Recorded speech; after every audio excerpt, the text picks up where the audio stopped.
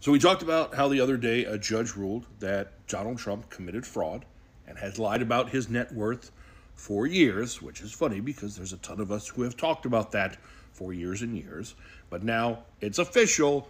A judge has ruled on it. And as part of that ruling, within 10 days, Trump and the other defendants must provide names of potential independent receivers to manage the dissolution of the canceled LLCs. Part of that being like all of the buildings, all of these businesses that have Trump on them, that all has to go bye-bye. And by the very next day, it already started.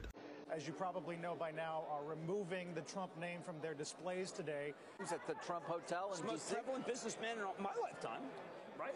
A lot of names on a lot of things. Yes. I mean, that's on the side of the road.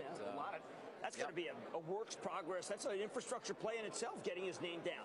The Trump name, the legacy, was built by Donald Trump's father in New York.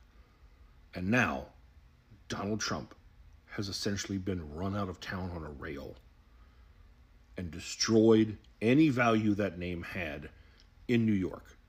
He has destroyed everything his father built. But ultimately, I'm here to help. He has 10 days to turn over all these LLCs.